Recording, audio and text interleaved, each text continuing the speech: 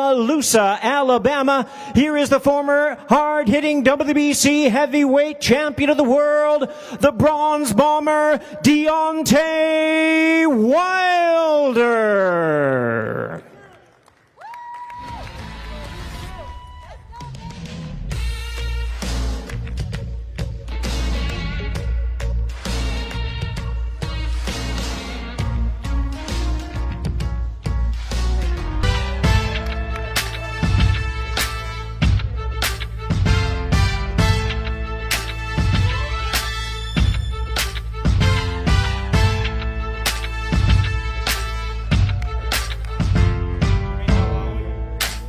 How you doing? Tyson, you want to take a seat? Thanks, Kate. I've been sat down a long time. I'm going to stand up. Do you not own any shirts either? No, I don't. This is the sexy look. I don't have nothing to prove. You know, I'm in a great place. I'm in a great state of mind, have always been. You know, I got a lot of great people around me that's been covering me all this time, you know. It's nothing to prove at all. This right here is redemption, retaliation, retribution, you know, and all of the above. I got you. I've just been training, Kate, you know, taking it day by day, enjoying my life, training for a fight, and that's all we can do. Live every day, one day at a time, and I look forward to today. Because every day we wake up is a blessed day. Remember that. Amen. All these fights are exactly the same to me. You know, I've got some guy trying to take me head off with punches. No matter if it's Deontay Wilder or whoever it may be, it doesn't really matter to me because it's a Tyson Fury roadshow and it's been continuing for 13 years. So I train every day in my life, twice a day mostly. I eat, sleep, train, repeat. You know, I've had a few personal problems at home, but you know, there's always going to be some type of problem or hurdle to get over in life. So it's just how we do it, you know. And I had a little baby girl who was born 7.5 weeks ago, and she was very unwell for a minute or two. And, you know, I was there for 2 weeks in the hospital with her. And as soon as I knew that if I got that hurdle out the way, then I knew that things would be good and I could concentrate on the fight. And that's exactly what I did. Do you feel comfortable? Confident, you know. The baby's 100% at home, everyone's good, family's good. So, you know, Daddy's just got to do his job now, that's it. All right, okay. We've been going from day one, since the last outing, you know. There hasn't been no stop. All the delays and all that, you know, has been beneficial for us. You know, we've been continue to carry on. You know, one thing about this camp that I've had, I've been able to have all my brothers around me from the start, and we're all together now. You know, so I've been talking about the love that's been around me all this time, and it's been real. It's been amazing for me. You know, when many people thought I was down, depressed, and all that, I can't be. It wouldn't be fair to the people that I have around me to even feel that way. Certain things I didn't even know what was going on in the world, you know what I mean, because of my focus and my dedication that I've had, you know, and it's just been amazing. Overtraining. Overtraining is a real thing, and we've been able to stop at certain times, take breaks certain times, and get back at it. You know, certain things it'll be a little lighter than others, you know, until we're able to get back on track. You know, so. Everything has been good. I think we've timed everything out perfectly. I think we've done all the right things, and come Saturday night, it's going to be definitely a different fight, you know, for all the fans. You know, they should be excited. You know, it's not rare that we get trilogies like this, and I think it's going to go down in history. I don't regret it, and I go to my grave believing in what I believe in. I know things for fact. I have confirmation, clarity of a lot of things, and which, you know, one thing about it, you know, men lie, women lie, but your eyes don't lie what you see, you know. So many people can believe what they want. We're all human. We believe what we want, but the eyes don't lie. And it only made me better as a man, as a fighter, to understand and to see certain things and know things for facts.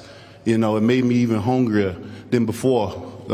God is a great God, and He don't make mistakes. I wouldn't take it back for nothing, because nothing that even the way I felt, even coming into the fight, even when the way when Chris took the mask off me, how I felt, I wouldn't take it back for nothing. I needed it. It was a blessing in disguise. I don't care, because obviously it's coming from an unwell person. He accused me of everything, accused his team, his trainer, the suit, injuries. Who else did he accuse? Oh, the Athletic State Commission of Nevada, they were in on it as well, the referee, whoever else. Maybe if he'd come out with one of these excuses, then it would have been believable, but not 50 of them, come on. And he can believe what he wants. What it tells me is that he's a weak, mental little person who I'm going to knock spark out on Saturday night. I beat him the first time after 3 years out the ring. Quite comfortable, actually. He won 2 rounds of a 12-rounder. I absolutely obliterated him in the rematch. He didn't even win any of the rounds. And in this third fight, I just see much more the same. In fact, he's even copying me. Look, he's got no T-shirt on today. He learned that from me. I'm famous for wearing no shirt in press conferences and having no shirts on. This guy's copying me all the time. And I know I'm an inspiring person and everybody wants to be like T.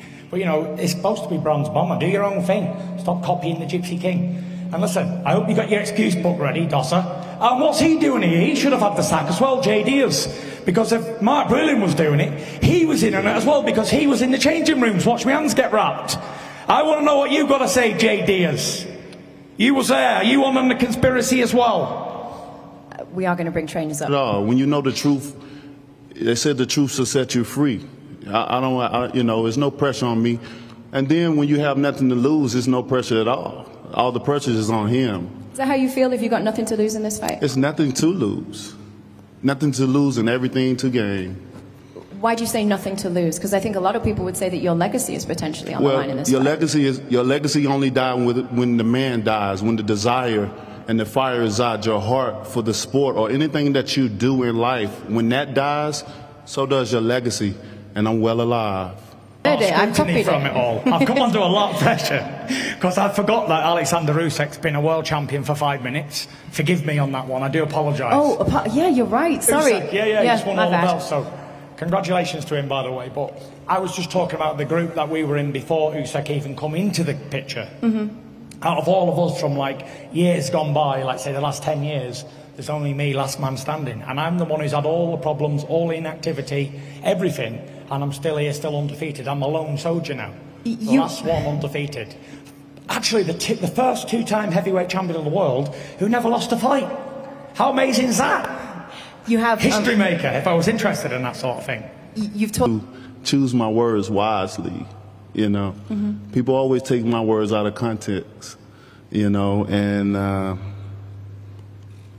that's why I've been very silent, you know. Like I said, silence is golden. And at this point in time, it's all action for me. Action, action, action. I don't have many words to say, you know. I wasn't planning on even talking today. I was going to have Malik coming up. But, you know, I respect you, Kate. Thank you.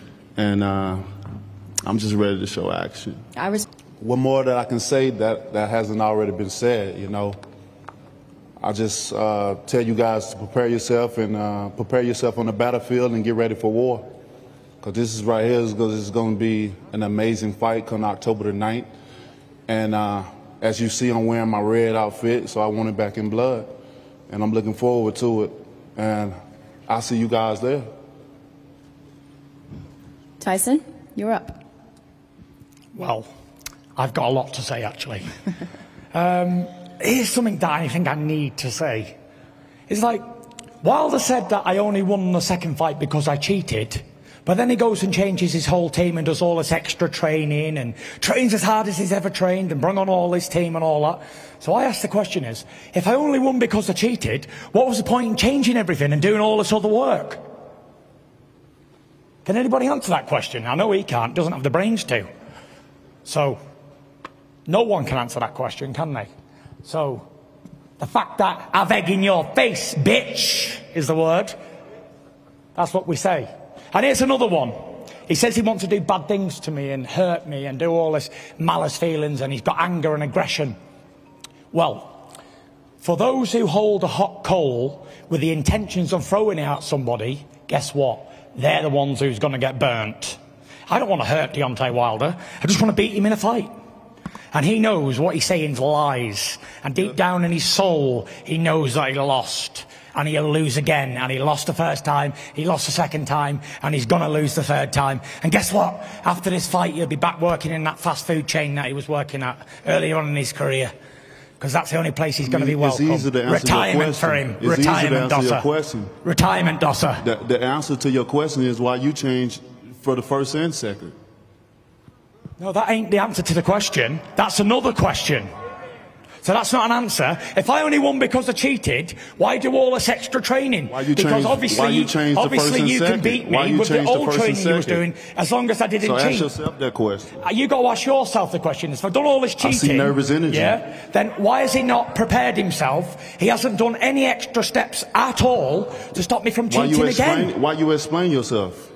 I'm not explaining myself. I'm asking you the question. You haven't denied any allegations. What have you done to this point? I don't need to deny it because it's true. Know what I'm saying? You haven't denied any I had allegations. knuckle dusters on. I had a turbo jets on my feet. You don't even want certain media in here to give you the tough questions. You have nobody to give you the tough questions. And there's nobody in here that can ask me a tough question. So when it's like you're in denial and you're getting knocked out. Let's make it happen. And you're going to retire. Retire. You don't know nothing about knocking no one out. Do yourself a favour. You don't have and knockout retire. power. Your legacy's in bits. Even in my worst times, you still hit like a bitch. I didn't feel nothing. No one's even believed you. I didn't feel anything. You were wondering why I kept getting up and getting up. Because I didn't feel nothing.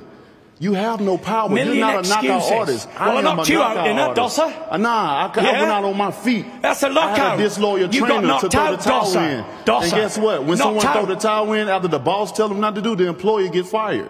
Yeah, but you said I had knuckle dusters on. JD is in the room while I had the fucking gloves on. Why didn't he say something then? He's in on it too. Don't worry about him. He's in on it. Don't worry about him. I handle my team like I handle my team. Finkel, he's in on it too. You handle yours like you handle yours. You're a weak man. You get knocked out. Thank you. End of. Thank you. I'm not the one that defended my title 10 times.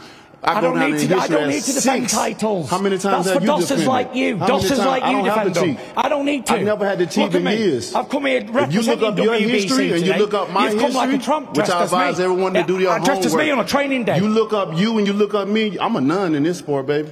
You ain't nothing. I don't have to cheat. You will only ever be remembered for robbing Tyson Fury in Los Angeles stick shit up my ass to make me feel a certain type of way. That's your legacy. I don't have to use certain things. I don't have to manipulate my gloves. I don't have to do those things. You have to do it all. You have to do it all. So at night when I look into the mirror, and you're being trained by a loser, so that makes two losers. And you're going to get knocked out on Saturday night. No problem. I don't feel you because you're a lying little dosser, insecure piece of shit. That's the difference between me and you. I don't have to fight another day in my life. Doesn't matter. I'm good. Because your legacy's already finished. I'm good. All the excuses, you've been done. Can you say the same thing? You've been done. Finished. Can you say the same thing? You've been beat, you've been humiliated, and you've been busted. End of.